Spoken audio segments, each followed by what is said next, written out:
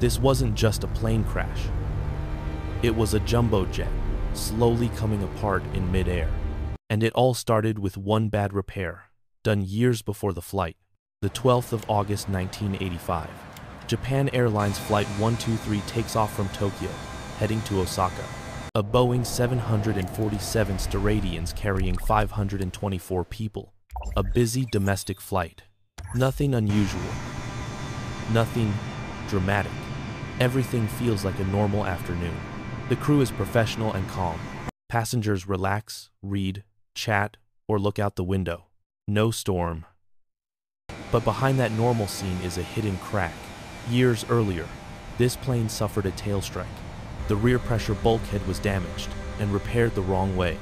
That repair was like a rubber band stretched too far. You don't see it snap until it breaks at the worst possible moment. Under repeated stress, that wrongly repaired structure finally gave up. The rear pressure bulkhead failed. Compressed air rushed out with huge force, damaging critical systems in the tail, including control lines. This is the nightmare. The pilots are alive, skilled, and trying to fly, but the airplane no longer listens to their commands the way it should. For long, painful minutes, the crew battles to keep the 747 inches the sky. A giant jet becomes a wounded aircraft, barely under control.